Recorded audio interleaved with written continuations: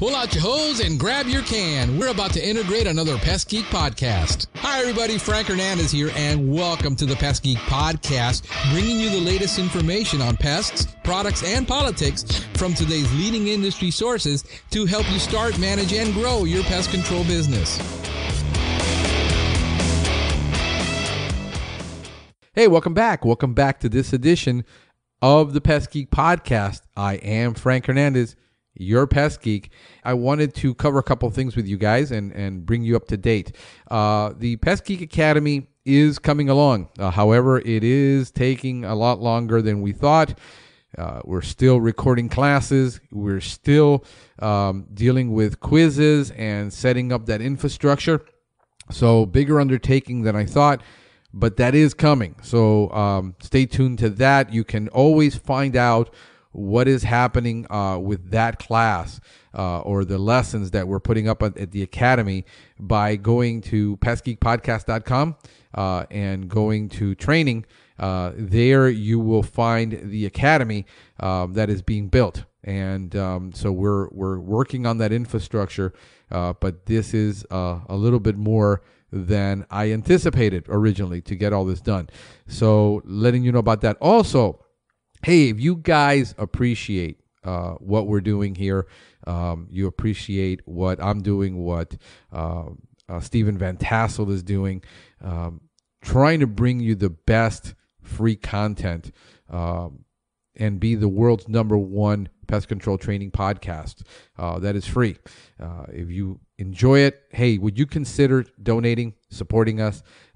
It's easy. Just go to pestgeekpodcast.com, hit the donate button, and whatever you feel that this podcast is worth to you, go ahead and support us. We would greatly, greatly appreciate it.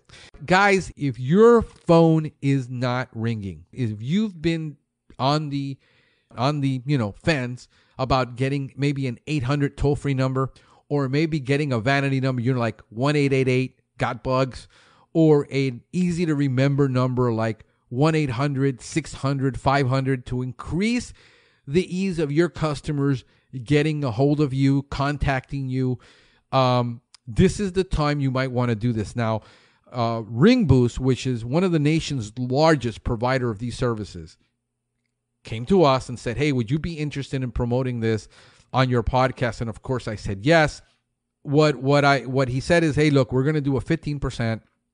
And if we're going to give you a custom page. So we've got our own page, which is, I'll tell you right now, ringboost.com/pest. If you put in pest 15 at checkout, you look for your number, get the number because you can do this right on their website. If you use our link and the promo code, which is pest 15, hey guys, you get 15% off. You can do the search right there, buy it right there online. And here is Steven Van Tassel with today's topic. Thanks, Frank. Steven Van Tassel here, wildlife control consultant, giving you another episode of Living the Wildlife. As a continuation of my last podcast where I dealt with transient skunks or transient skunk damage, we're going to talk this week about domicile damage. And let me break that down again for you, for those of you who are just starting with this podcast. Transient damage is when an animal is coming onto a property, feeding or gnawing or doing some activity and then leaving, but it doesn't live on the property.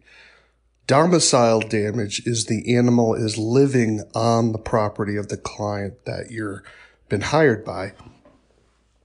Why is that distinction important? Well, it's important because it makes a difference as to how do you know you're finished.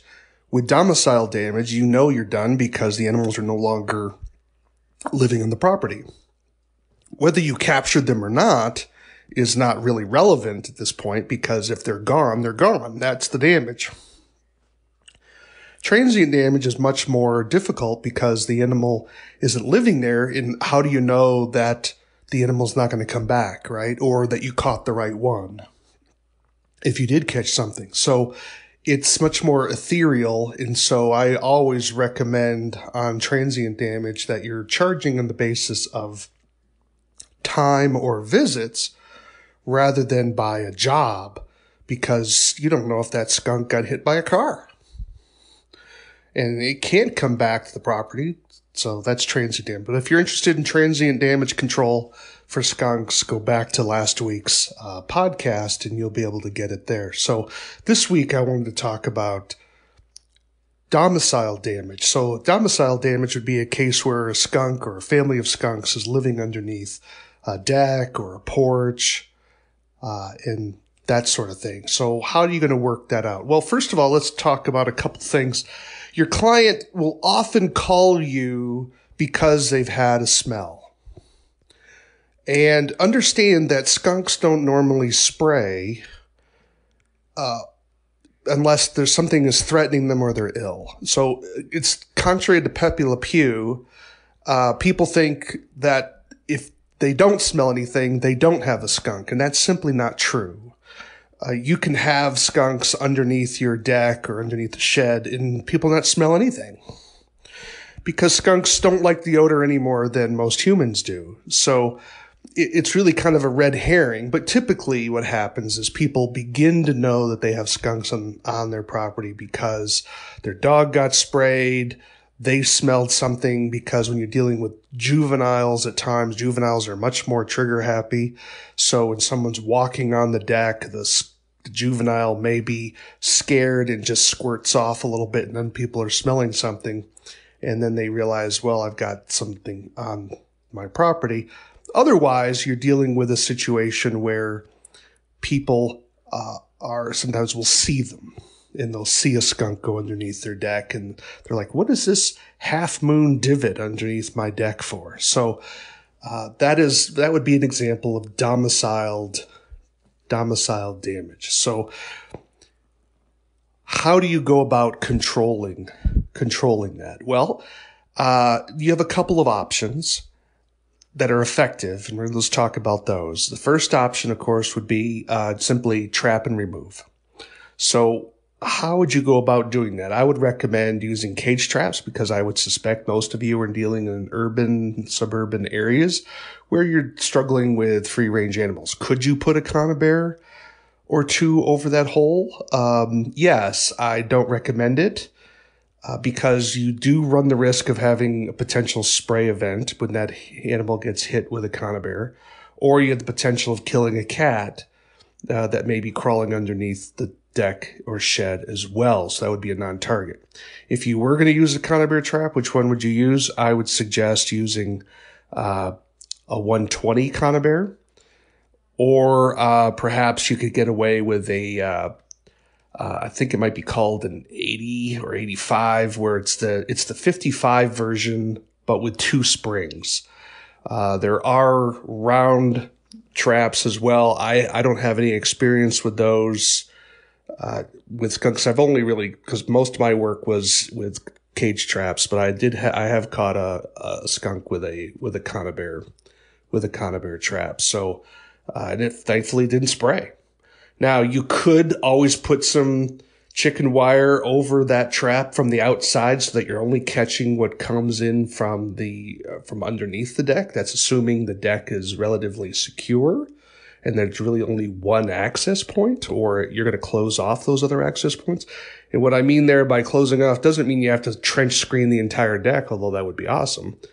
You would just simply, put soil there, or you could use some boards, rocks to just sort of cover off other openings, or you would simply add traps to those other openings as well. But you always want to be careful. You don't know what's underneath there.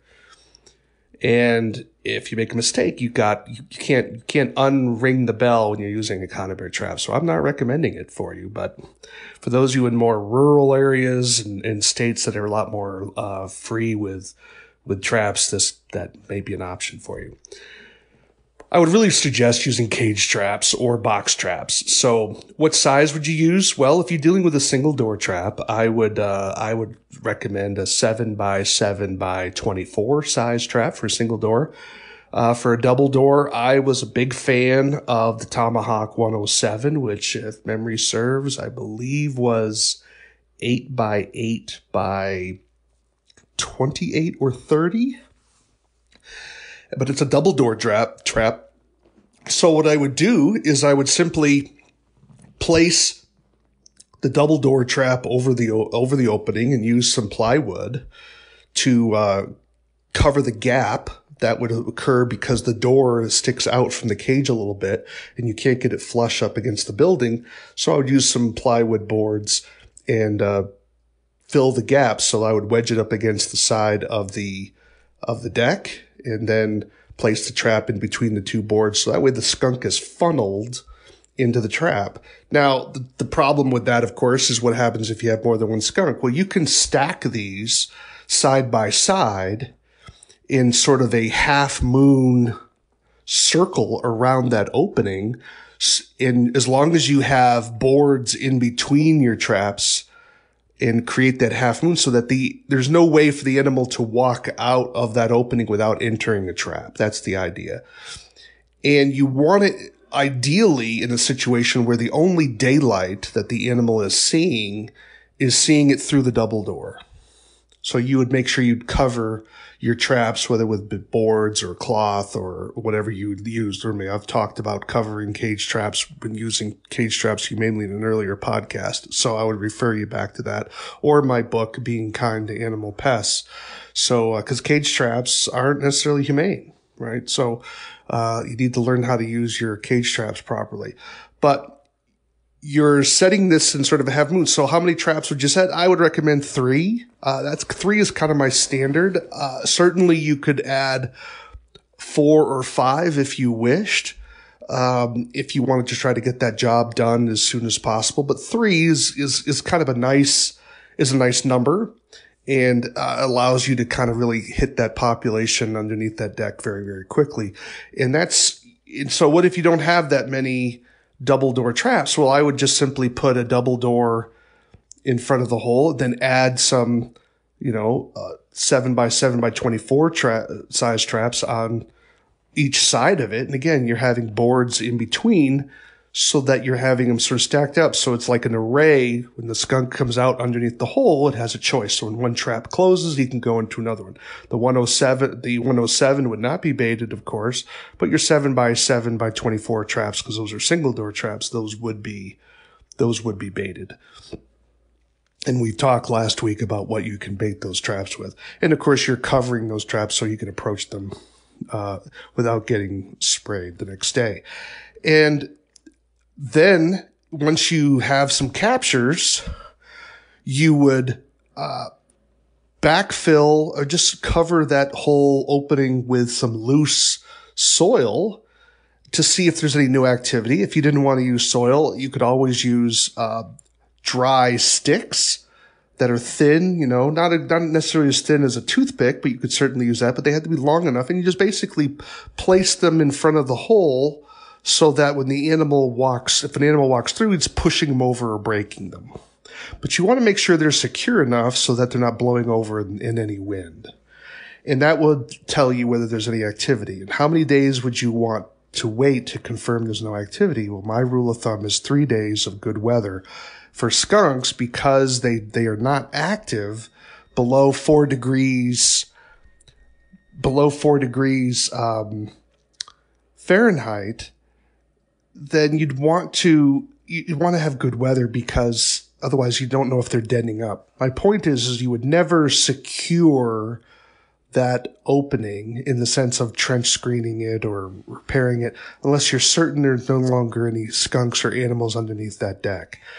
Always be very, very careful to make sure that you are never securing an opening unless you're swear to God certain that it's no longer being used. Now, let's say you don't want to do any of that. You could just cork it with some newspaper. Again, cork it in such a way that the wind isn't going to blow it away, and make sure that it's not so tight that it's hard for an animal to push it out of the way. But a skunk should be able to just push that quickly out of the way. And that's basically it. So I would, after you have a capture, I would put some sort of a trigger, a movement indicator, as what some of my colleagues call it, an animal movement indicator in the hole. Have your trap still set, and that way when it's checked the next day or so, whether you're checking it or having your client check the traps, when you show up, if that newspaper or sticks or soil is still there without being touched, then that hole is no longer being used. Again, assuming good weather. And that's basically it for domicile damage. I mean, it's really straightforward. It's not very hard. There's no reason. The problem that if people are having challenges with skunks in domicile damage is because they probably don't have the right equipment. And so you need to get quality equipment to do this. And it's not very expensive. I would suggest, however, that when you're using these traps, that you watch out about the soil underneath the traps, because if you're using cage traps that are 1 by 1 inch mesh, you understand that skunks that are trapped are going to dig up the soil beneath that trap, and you're going to have 10 pounds of soil in each of those traps. So if you don't want that, make sure you're using 1/4 inch hardware cloth underneath the trap, or putting it on a board, or you're buying professional version traps, pro version traps, which are often will use a 1/2 by 1 inch mesh that prevents the skunk from doing a lot of damage below it. And so I think if you're in an area where you don't have to worry about your traps getting stolen, I mean, moving to pro level traps is probably a great idea. It saves you a step. The traps are more expensive. There's more metal in them, so they are heavier and they are more expensive, but it really saves you from having to always worry about what's underneath that trap. And when you're putting traps in proximity to a structure, always consider, am I protecting the structure? Because remember, when an animal is caught in a trap, it's got nothing to do with itself, right? It's got plenty of time. It's not going anywhere. So can it damage the structure? So what happens if you caught a raccoon? Let's say you thought there were skunks underneath there, and all of a sudden you caught a raccoon. That raccoon's going to reach through a 1 inch by 1 inch mesh and start damaging anything it can reach within 6 inches.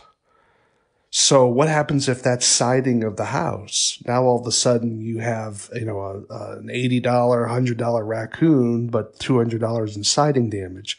That includes things like garden hoses. I had a colleague once who said he was setting a trap in someone's backyard and forgot about the hose that was right and close to the trap that he set, caught a raccoon. That raccoon pulled all 50 feet of that hose into the trap with him. And so he had to buy the landowner a new hose, right? So think about what can be damaged here. Now, an alternative is going to be, if you don't use cages, say you're kind of nervous, well, you can use box traps. And so there's several box traps available. You have the plastic catch variety, which are basically poly plastic traps. They're opaque. You can't see through them. You have to look at see if the door is closed. You have the snare shop PVC tube style traps that are available. There's other box traps in the market that are made out of aluminum or galvanized metal that are somewhat solid, and those are available for you as well. And the idea is try to get something that's standardized. The PVC versions are quite popular, as well as the plastic catch. I would suspect the plastic catch versions are probably more popular.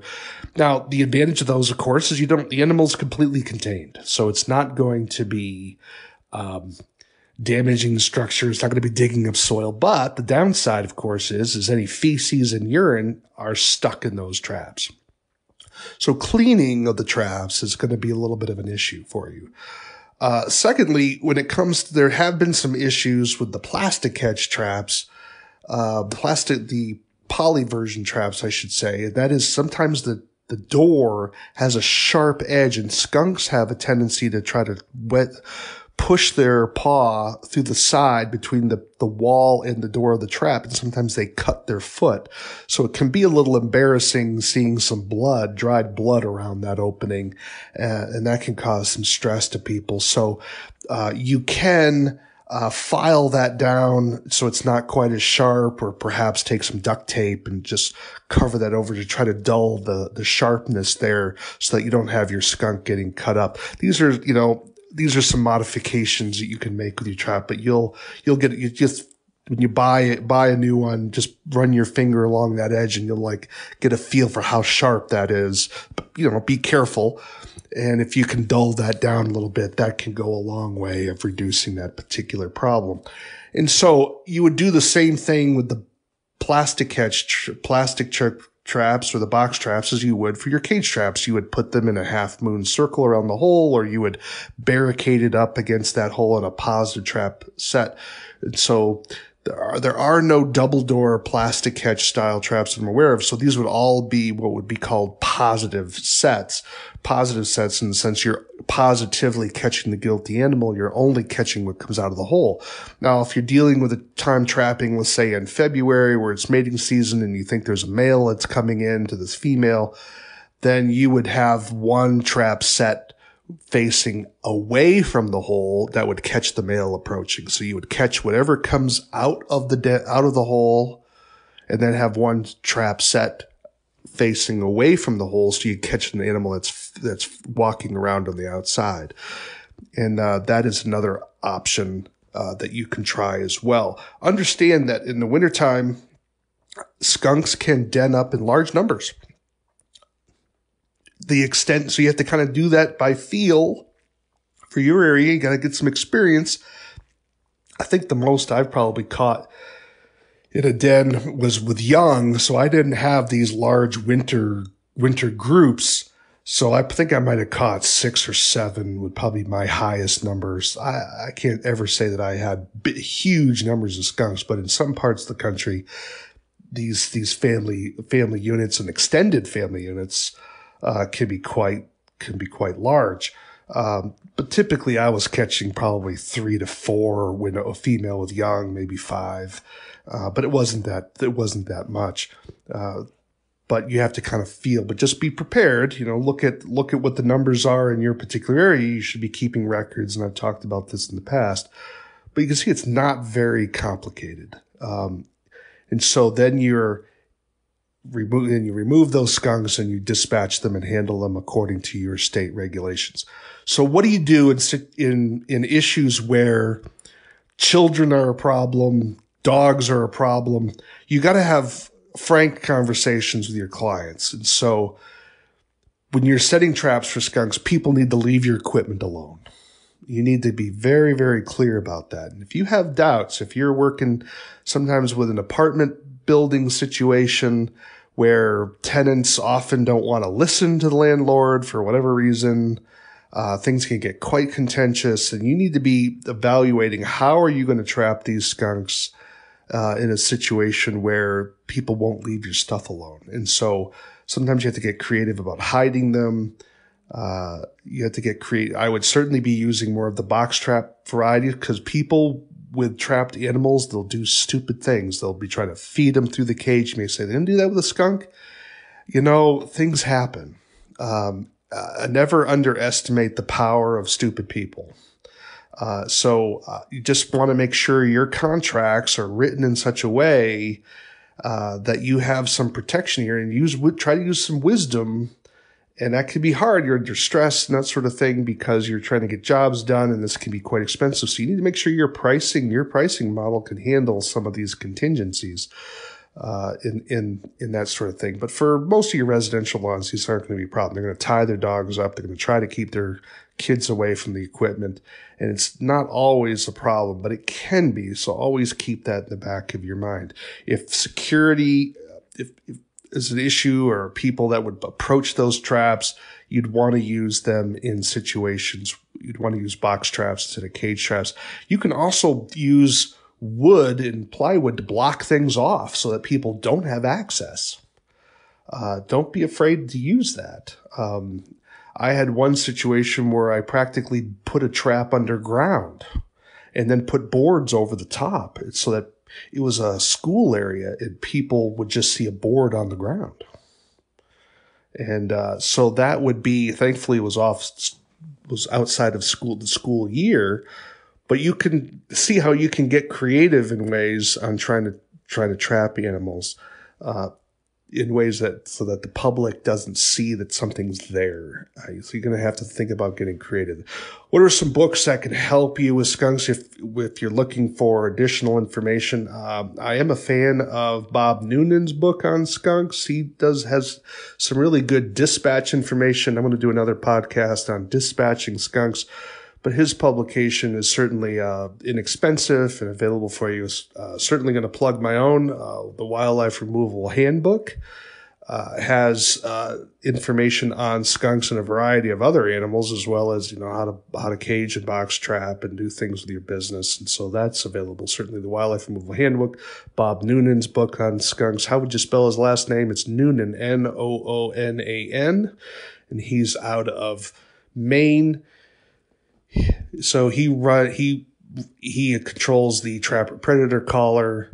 The Trapper's Post. My apologies, Bob. Trapper's Post magazine that come out, although he's kind of somewhat retired at this point. It's still going on. The Trapper's Post.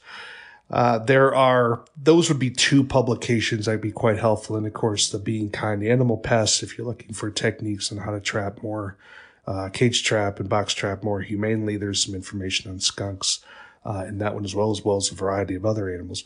So, but ultimately, use your cage traps, make sure you're using enough equipment, make sure you have your covers, you're wearing gloves, you're considering potential damage, and you're barricading that out so the animal only has one choice coming into one of those traps. And then if you're worried about a trap on the skunk on the outside, like a male coming in, you just face one of those traps facing out and bait that as well. So, and then, of course, follow my instructions about knowing when you're going to be finished with that particular job, because you don't want to close it off too soon.